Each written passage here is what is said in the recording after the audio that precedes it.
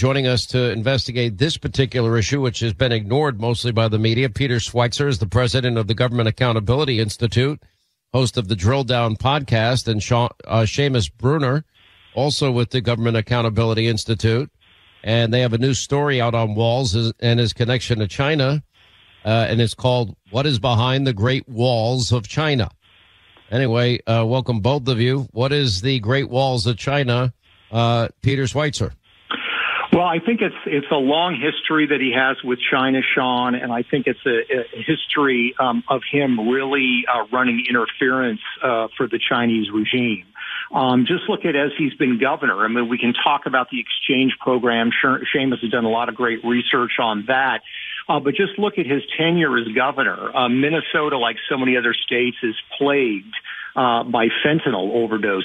And yet he has never called out China for their central role in the fentanyl crisis. And let's remember, the bipartisan Select Committee on China in Congress has gone on record and said China is behind all of this, but Walz will not criticize them.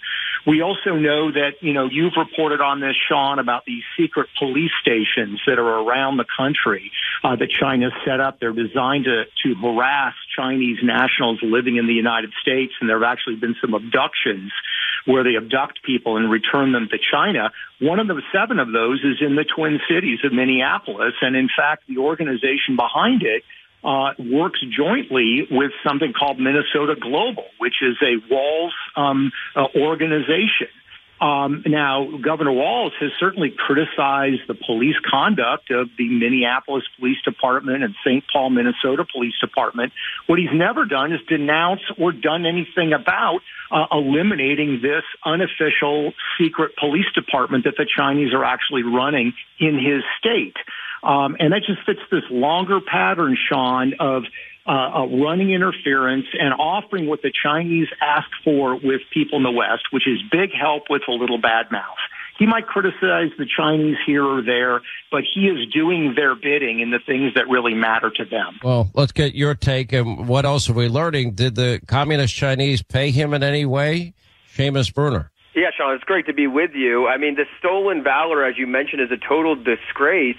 But it's all the more egregious given the fact he's been cozying up with China. And so going back to the beginning with these trips, the Chinese Communist Party subsidized these trips to China. Now, Walz and his wife set up a company, Educational Travel Adventures.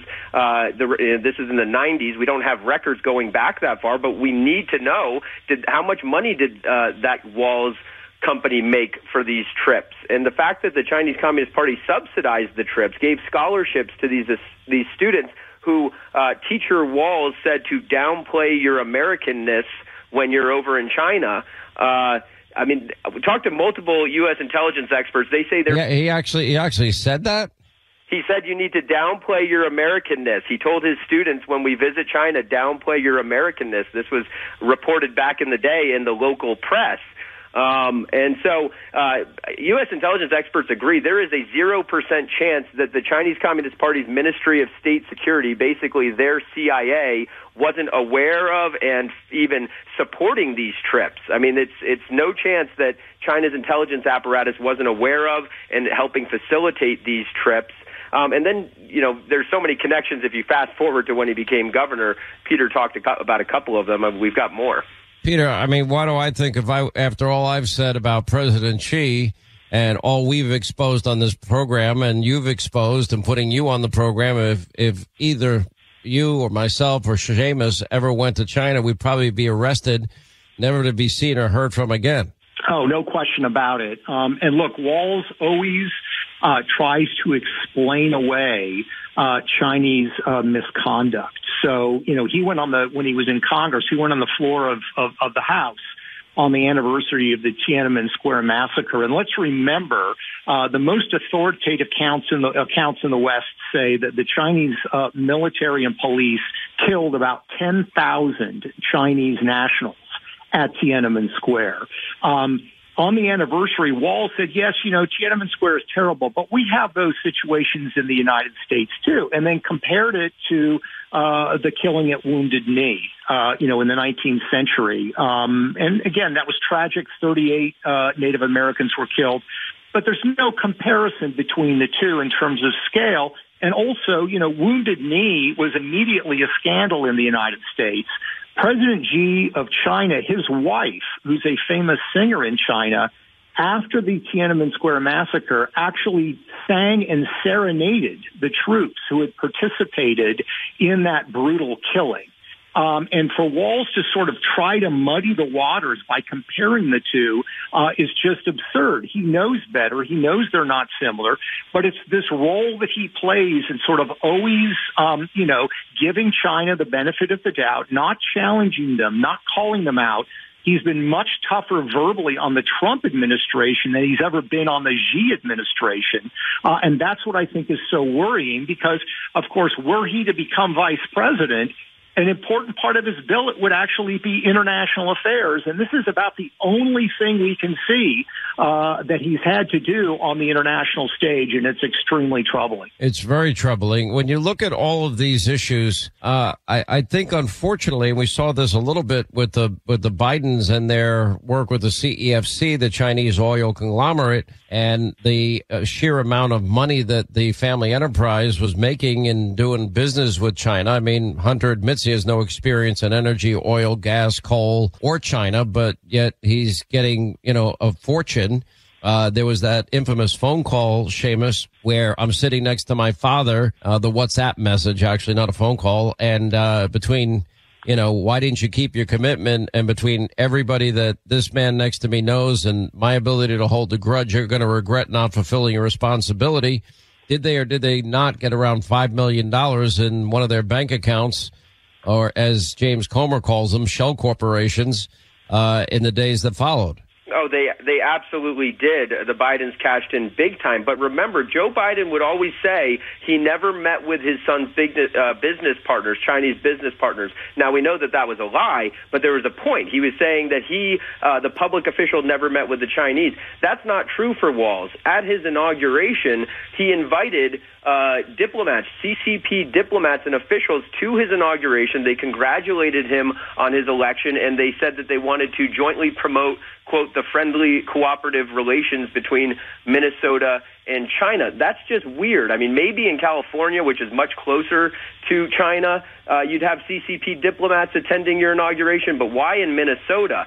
Now, that diplomat left the Walz inauguration to go meet with various Walz cronies at this NGO that Peter mentioned, Minnesota Global, and they were going to promote their friendly cooperation with this. It's a Walz organization that hires him for multiple speaking engagements, this Minnesota Global, and then that organization is partnered with the Chinese American Association of Minnesota, another CCP cutout, and this is the secret police station that Schweizer mentions. And so the connections are so close, and then they all have Walz come speak at their events, these Chinese Communist Party-backed events, and he's done this multiple times.